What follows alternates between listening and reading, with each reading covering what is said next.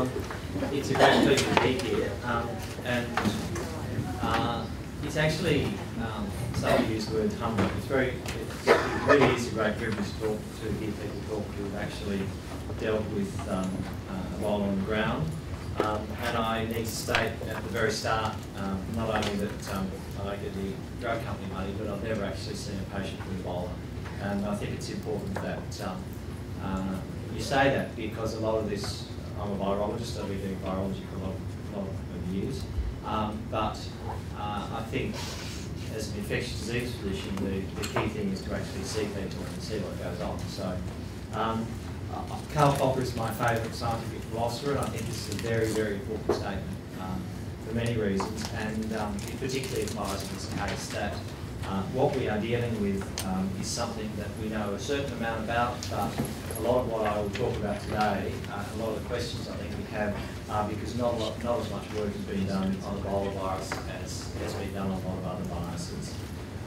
And I like, and this is a slide, this is one from the internet, but this just looks at the way that you might arrange an urgent Ebola treatment centre with low probability, high probability Ebola will be.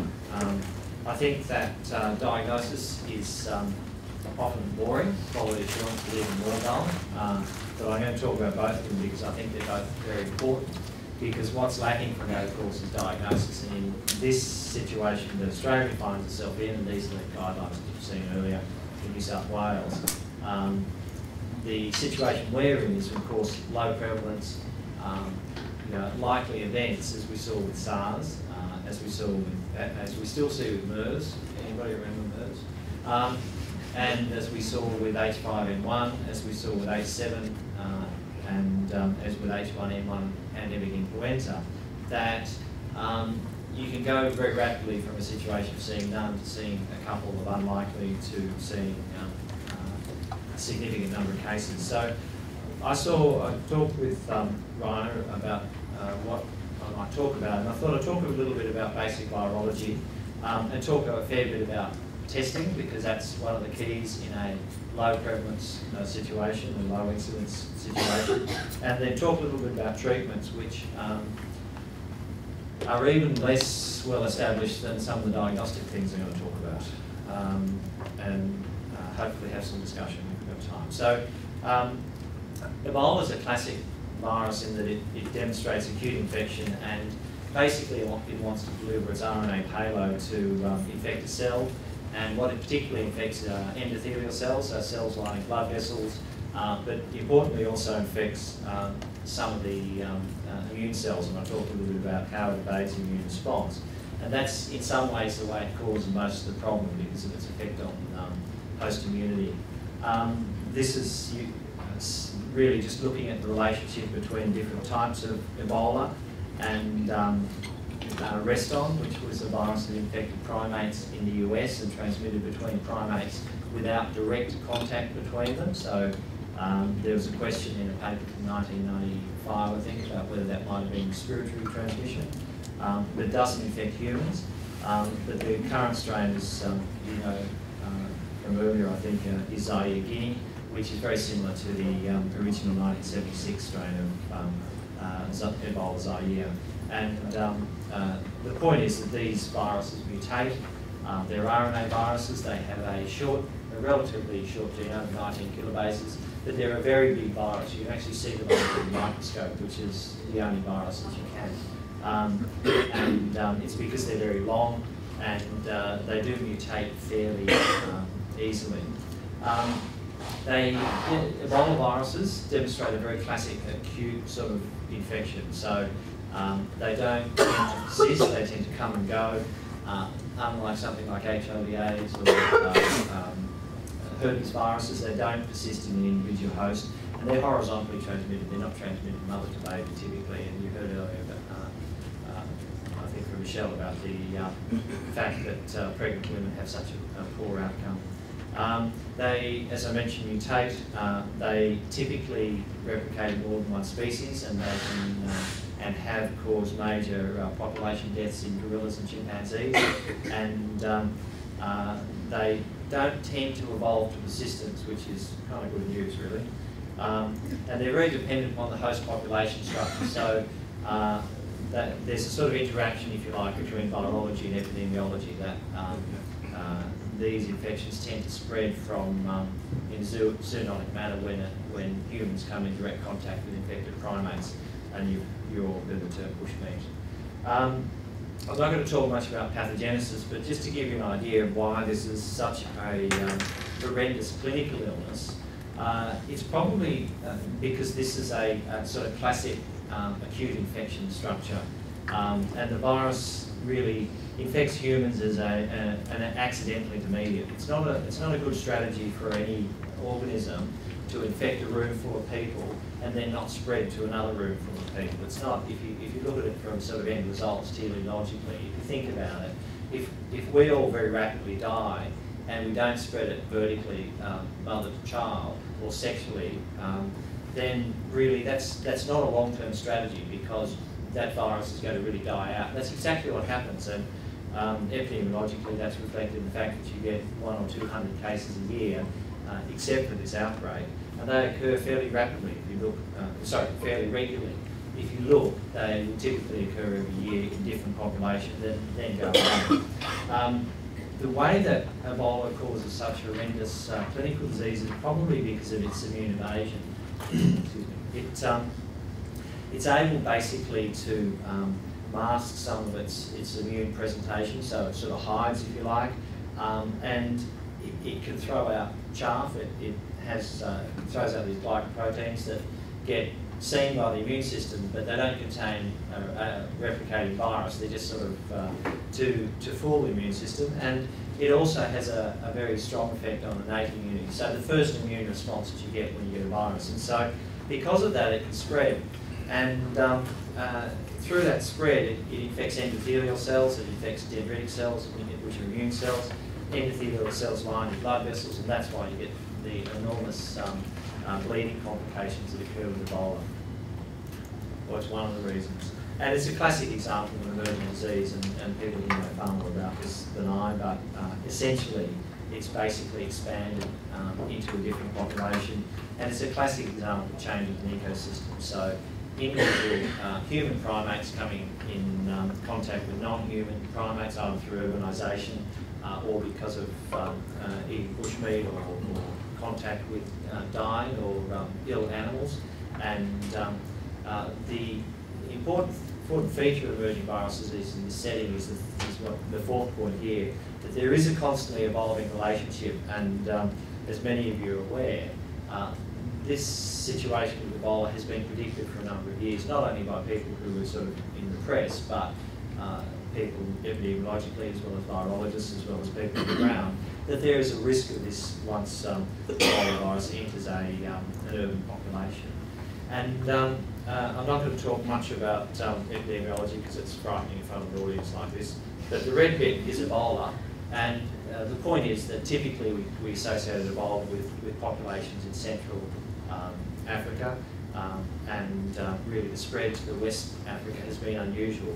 However, I think other viral hemorrhagic fevers like Lassa fever have been associated with West Africa. So the population structure has allowed some viral hemorrhagic fevers, and Ebola's kind of the next one. So, and that's what we've seen, and you've seen this slide before, I think, that it's predominantly been in a couple of countries, and it's fascinating with Senegal and Nigeria, which was particularly Nigeria, which is a large population centre and largely urbanised country, where there was so much concern being able to control infection, certainly for the last couple of months, which is great. Incubation, I'm not going to talk a lot about the clinical features except to put it in context, can be very quick, and this is probably related to the amount of virus that you receive. You receive a lot of virus in a very concentrated way. So if you, for example, the guy in America who died from Liberia was said to have resuscitated a relative who was pregnant with Ebola in the back of a taxi. There's clearly a lot of contact, not surprisingly, very short incubation, a lot of virus, overwhelming infection, very rapid progression to bleeding and death, and no response to antiviral treatment. whereas the longer incubations are probably associated with a smaller amount of virus, different healthy individual, and slower progression, and probably better response to therapy. The only comment I'll make about clinical features, because you've had this, is that they're obviously very early on are very typical symptoms of a whole range of illness, so they're very non-specific. And you know, somebody with pharyngitis and contractile infection who presents at Sydney Children's Hospital, in my view, has adenovirus or an enterovirus. So these are very, there's a lot of infections that cause these things, and it's really the multi-organ failure of development rapid shock that's so distinctive. So what I was going to focus on was testing, because I think that's what I actually know something about. And I actually think it's extremely important. I oversee a security-sensitive biological organism, biological agents quality assurance program, and I think we got that grant 5 years ago, and then it was refunded because we said any diagnosis of a security-sensitive biological organism will have major, community, public health, and political issues. And it's quite true, because if we get it wrong, and this applies to all the organisms, but clearly we're talking about Ebola, if it's wrong, then there's major ramifications. I mean, the government will silly, foolish because we made a wrong diagnosis.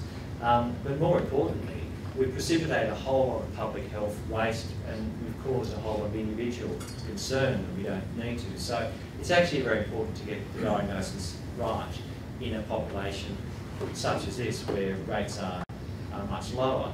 Clearly, in a population which is at higher risk, the diagnosis actually becomes simpler, because the likely diagnosis is more likely to be correct if it's positive. And so issues like diagnosis, you feed into the issues of how do you collect, transport and store specimens, how do you inactivate material, how do you process the specimens, how do you distinguish between the child with adenovirus and the child with Ebola, and that's really done on epidemiological grounds rather than virological and clinical grounds. And I'll talk a little bit about point of care, because I think that's going to be an emerging issue that will be very important going forward. There is a contingency plan. When I was a registrar, I worked on this, and at that time we thought it was a long way in the future. And I wasn't a registrar for that long.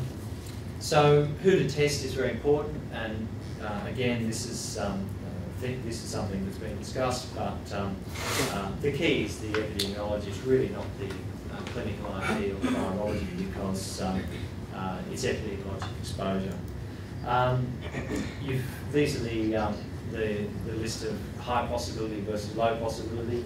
The point is that in thinking about diagnostics, in thinking about how we handle specimens, the reality on the ground here is that the majority of adults or children with a fever and a sore throat will not have Ebola, and therefore there has to be some stratification, or else we will be testing daily literally hundreds of specimens, if not more, across the state, which have to be wrapped up. It takes about an hour or so to wrap up a specimen that has a potential SSBA in it. So we have to stratify into low and high possibility, not only for the patient's sake, but from the point of view of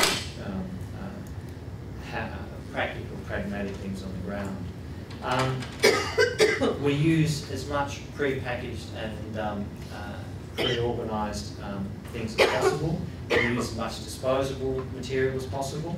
Ebola is a virus that's easily killed, really. You can heat it for 56, 57 degrees for about 30 to 60 minutes, and it'll die very, very quickly. But the concern, of course, is that blood and other specimens are highly infectious, and the reason for that is that they contain a lot of virus. The sorts of packaging and what we use in this setting, and this is an example, you have a tube where you collect blood. This shows a vacuum tube. In theory, we're not supposed to use vacuum tubes, and by that we mean, I don't know if you had blood that they put a needle in, that has a little needle at the other end, you stick the tube into that, the tube has a vacuum, it sucks blood in. You don't put a syringe in and take a needle and put it in because you stick the needle into your hand. problem is vacuum tubes can also create aerosols, and the reality is we're probably going to do things that are pragmatic. This tube goes into a blue plastic tube, that goes into another concealed container, and that then is, if it's a high possibility, that then is labelled as high possibility, potentially Ebola, and sent for testing. Definitive testing in this state is done at ICPMR. If it's a low possibility, so that's called category A, for those who know. That basically means you treat it as highly infectious. If it's a low possibility, we treat it as category B. It doesn't get labelled as Ebola at the moment, and it's packaged in a similar way, but it's treated in a slightly different manner in that we regard it as low possibility. We still take a lot of precautions in the laboratory, and we are currently discussing whether laboratory workers who are handling low possibility specimens, that is, we don't think it's likely to be Ebola, should wear fluid repellent masks and full face shields and goggles. It's likely that that will happen, and that in our laboratory up here at South Eastern Area Laboratory Services, where I work, it's likely they will be handled in the PC2/PC3 laboratory, so negative pressure in a hood, and that our laboratory scientists will double glove and wear face shields. And that's kind of belts and braces. You've heard more than I know about decontamination and prevention. Basically, the virus responds and is easily killed by sodium hypochlorite by a number of disinfectants. And this is just a bit about sampling and activation, because obviously the other thing is if you took blood and you had activated the virus within the sample and you could still test it, that means that you've really eliminated a significant risk. In fact, if you heat blood to 57, 60 degrees for 30 to 60 minutes, and 60 minutes is really kind of long. You can do it for less than that, but that really means that you're sure that you've killed virus. Then you can still do most tests that you need. And this setting is for the individual who presents to a casualty, has a fever, has, for example, diarrhoea and vomiting, as the current outbreak seems to present with, rather than bleeding at the start, and who has been to West Africa and had appropriate exposure, but has then progressed to bleeding and is presenting in extremis, so is effectively coming to casualty with query Ebola and is dying before your eyes, and you need to resuscitate them. You can't be transferred to the VHF unit. And so all the casualties and the infectious disease physicians and laboratory microbiologists, as well as biochemists, hematologists who deal with this situation, because if you're bleeding a lot, you need coagulation, you need to know how much fluid to resuscitate with. All those things need to be tested, and they may need to be tested at peripheral sites. So they may need to be tested in emergencies at Wollongong or Prince of Wales, Dubbo. And so we're now developing protocols, and I say developing, there are protocols that exist, but it's really standardising those across the state. I mentioned category B, category A. These have been in place for a long time. They're very standard classifications. Category A is somebody who has a high possibility, and category B is basically everybody else. New South Wales has a specific courier. There's a relationship with that courier that's been developed. People have been educated, it's been discussed, and clearly for low risk, the question is whether you transfer a patient or you transfer a specimen. At the moment, we're transferring specimens in order to allow any VHF facility not to be overwhelmed with low possibility patients.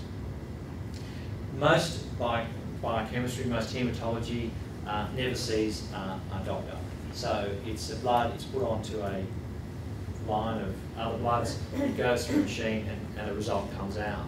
And all of the cap piercing, all of the handling of that specimen is done within the machine.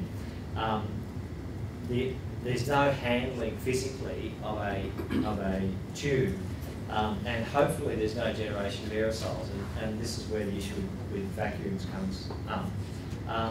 Most of these machines have very good decontamination protocols, but most of them have not been perfectly tried with things like Ebola, because you don't. It's not the sort of study you do. They've been tried with other surrogate RNA viruses to look at whether they can be decontaminated successfully.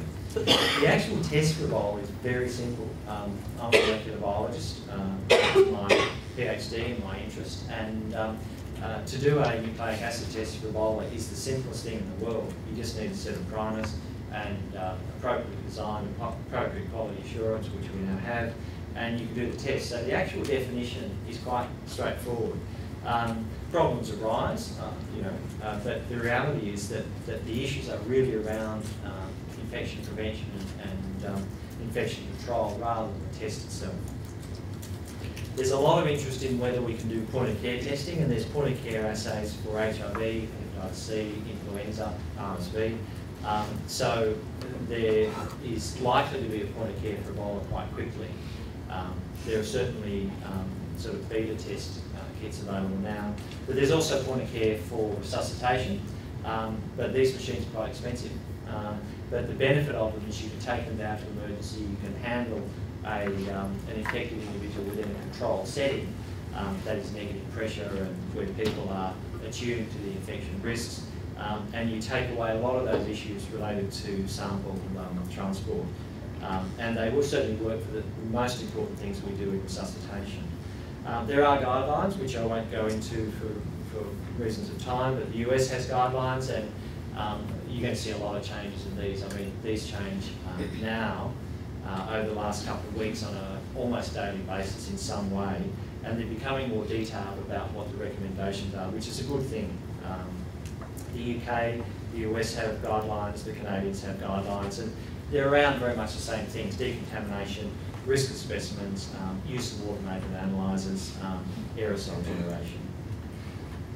The facilities you need for testing for a biosafety level 4 organism are quite stringent and expensive. And so the model for viral hemorrhagic fever diagnosis in this country has been a centralised one. So there's typically one in most states. The diagnostic service is based around protecting people when they're doing testing, but allowing a range of testing to be done on an individual patient to optimise their care.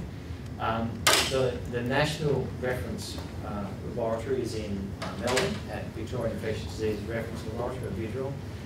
And one of the key things is waste disposal. So not only waste from clothes and gowns, gloves, but also waste from things like testing, air filtration, water, and all those issues that require a lot of space. Physically, they're a very challenging thing to put together. Just having a hood like this in a normal laboratory doesn't work, because what do you do when you take things out? It might work for sort of an hour, might give you an answer very quickly, but then what do you do in ongoing testing?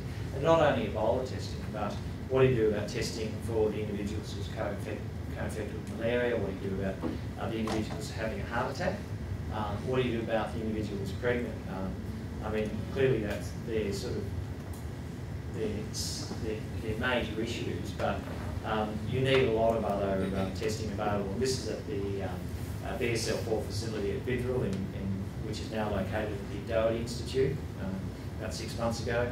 And the other thing is that you'll see in here there's an individual within the negative pressure, within a suit, with a respirator, a microphone, but there's also somebody watching them, so that if they collapse, either because they're too hot or because something's gone wrong, then the operator can see that and that they're monitored regularly. So it's not cheap. And the sorts of tests that we do, as I mentioned, are typically nucleic acid tests or PCR, that I abbreviate here as NAT. You just, I don't know, who's heard of PCR? Most of you, yeah. So it's common technology now, and it's really quite straightforward to diagnose whether Ebola is there or not using that. And we don't need things like culture and electron microscopy, which are expensive, expose the operator to high risks, but we do need it in some kind of national facility, and that's what's done at VIDRL. Serology is done, and serology is very important in things like serosurveys of bats, looking at background rates, because we base our mortality rate on cases, but of course that's probably an overestimate. although it's uncertain, and what you need are serological data to be able to say how many people get the infection but don't develop disease or develop a disease that recovers. Clearly Ebola has a very high mortality rate, and you know, we heard that it may be closer to 70% to 50%, but I think that a lot of those data really aren't available, and it's the case with a lot of emerging diseases that they don't become available for some time. This is just a diagram to sort of show that between 0 on your left and you know, years on the right, early on you have a viremia, as you do. Viral nucleic acid, that is the virus, is detectable for several weeks, probably 3 or 4. And then you gradually get an IgM response. There may be some differences in the way IgM responses occur with Ebola, but typically you get an IgG, which is your long-standing antibody that then lasts for years. And just before I spoke, somebody asked, well, does that mean that you become immune, that is, re-challenge, doesn't result in reinfection?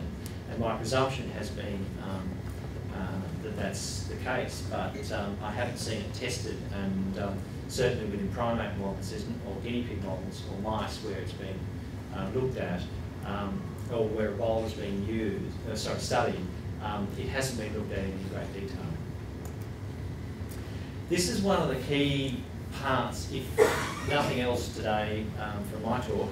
I think it's important to remember that when you're infected with Ebola, you have a lot of virus in your blood, and it persists for a number of days. And so typically looking at things like hepatitis C, HIV, we're talking about thousands, hundreds of thousands, maybe millions. This is 10 to the 9th to 10 to the 7th copies per ml of blood. That is a massive amount of virus. So for a virologist, that's just overwhelming infection when I hear that. And if you look, this in the darker colour is the fatal cases, in the light colour is non-fatal cases. If you die from Ebola, you seem to have more virus. Is it because you're more overwhelmed immunologically and therefore you get more virus growing, or is it because having more virus kills you? They're probably interrelated, but the point is that you get a lot of virus. It's hard, you know, you have a huge amount of virus in blood. That also is in saliva, and that's one of the reasons it's so infectious. Quality assurance, as I say, the second most boring subject in the world, is very important. And so when this came about, as part of the Commonwealth funding, we wrote to the Commonwealth and said we thought we should be doing quality assurance for Ebola because somebody's going to be asking us about it in the next 12 months, and this was about 12 months ago. So we did a module in February, March of this year. We sent it out to the 5 laboratories who have some ability to do it, and basically they got it all right. 2 of them didn't send it back for the initial report. We're just about to send it out again. That's very important because there's a whole lot of issues like where you get it from. You can't actually go out and buy a bottle, like you can buy a serum that has HIV or hepatitis C. We can't go down to casualty, we can't get it, you know, you need ethics approvals, you need a whole lot of things. And so that took about 3 months. And so we use artificial constructs, so we get them from the US. They wrote to me and said, are you going to use these for any bioterrorism or biothreat purposes? I signed and said no, and then they gave it to me. And these are basically non-infectious constructs. So it's a much cheaper way of doing it. And we have constructs based upon Zaire strain, which was fortuitous because, of course, the Zaire Guinea is most like the original Zaire strain. Point of care tests, I've got a couple of minutes left. I think are very important, and we have them for HIV. Most of you, are you all aware that HIV, you can now get point of care tests, you can buy them on the internet. They're TGA licensed, unfortunately, will be available in a better way than just on the internet. We've had them for influenza for several years. They're not great. They miss probably about 1/3 to 1/2, but they're good because they are typically, if they're positive, they're usually right. And you can do them at the bedside, and they're about, at the moment, about $10 to $15 per test. So it's a useful way of getting a quick answer. A lot of issues, things like quality assurance, whether they're actually right for the specimen you're using. You know, can you use them on saliva? Can you use them on blood? And currently they're limited, but that's all going to change, and clearly there will be some for Ebola. And there's very good evidence that if you use them in a setting where people are not used to using them, if you use them in a setting where people are not trained, even though they're simple, so the same as that there are immunochromatographic tests like a pregnancy test, but if you use them in that setting and not in the laboratory, they don't work as well. So it's really about education and having people don't have to be scientists to use them. They can be clinicians or even not have university training. They're simple to use, but you've got to use them over and over. So it's no use in using once a month because you have a much higher rate of false positives and false negatives. They're available for malaria. They're reasonably good for malaria, and this has been part of a long-term malaria program. And in this setting, in this country, they're going to be used in high possibility individuals at the bedside for malaria. In the last minute or so, treatment, we do a bit of work on antivirals. We do no work at all on Ebola antivirals. And however, we have experience with using intravenous immunoglobulin in the outbreak of enterovirus 71. About 10 years ago, there were several 100,000 cases of enterovirus 71 infection in Taiwan, Singapore, Malaysia, along with developing Nipah virus epidemics. We're all aware of that. There are about 6,000 children who now have, because of polio-like syndrome, who now have respirator dependence or some effect in those countries. And we had a much smaller outbreak here. There were the order of sort of 50 to 60 2 years ago, and 10 years ago there were about 10 kids who wound up in Sydney Children's ICU and a similar number in Children's Westmead, 2 of whom are now respirator dependent. The point about that is that enterovirus 71 seemed to respond to intravenous immunoglobulin. So if we took it from contacts, and as another RNA virus, Ebola virus seems to have a similar response. So there's a lot of interest in ZMAP, which is a monoclonal antibody, really mimics that but amplifies that effect. Antiviral drugs are very interesting. The antivirals that have been used, cidofovir, there's a new form of it called CMX001 or cidofovir, which is an antiviral we use for double-stranded DNA viruses like herpes viruses. This is a single-stranded, negative-strand RNA virus, so very different. So it's like chalk and cheese, but there does seem to be some response in vitro to cidofovir. Favipiravir, which has been used for influenza in Japan, it appears to have some effect as well. That makes more sense because influenza is another RNA virus. And there's an RNA inhibitor called TKM Ebola, which has been used in primate studies and seems to have some effect. I think that's about my time, so I'll finish very quickly. Just to say, most of the studies are animal studies. Passive immunisation seems to work if you give it early enough, but if it's left too late, presumably because of viral replication, the animals die. I won't talk about vaccination. I mentioned these 3 antivirals. We talked before this about lamivudine, which is an antiviral used for hepatitis B virus, which again is a double-stranded DNA or partially double-stranded DNA virus, unlike Ebola, which is an RNA virus. That does seem to have some effect. And there's been some press and internet press about the use of highly active antiretroviral therapy, which also makes sense, but really it's all very anecdotal at the moment. And there's not a whole lot of information. There's a lot of information, there's not a whole lot of science. Finally, I like to end on a positive note. Sierra Leone and neglected tropical disease has been a fantastic, really success story. And in a small country, engaging with the community, not locking them up, as I think happened in Sierra Leone? Was it Sierra Leone? They, in their neglected tropical disease work, have been decentralising, very engaged, engaged with mobile technology, so skipped over large infrastructure, and in things like malaria, trypanosomiasis, they've been very successful. And so there is some positive kind of idea that it may work, and particularly Senegal and Nigeria, which I thought was going to be an enormous problem, haven't had cases for, I think it's 45 and 47 days respectively, so have been declared Ebola free. Mike Adams is going to talk about emerging disease. We have a meeting, and if you look at the website, You're welcome, Pam. Thank you very much.